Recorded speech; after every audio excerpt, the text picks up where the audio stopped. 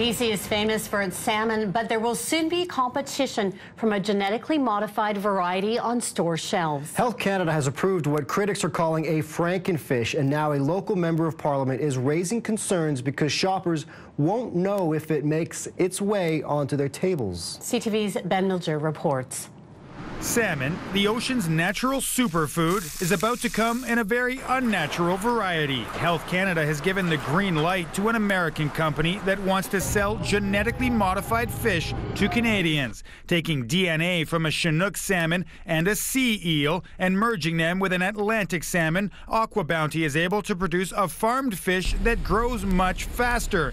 Health Canada says, given that no health and safety concerns were identified, there are no special labeling requirements. You know, I know that there's health concerns about this fish. A lot of Canadians are very conscious, and increasingly so, about what they're ingesting. BC salmon farmers take issue as well, particularly with the lack of special labeling. We think there's certainly going to be consumer confusion if there's a transgenic fish that's not labeled next to a fish grown in a natural way in an ocean environment, and we think it's important that people understand what they're buying.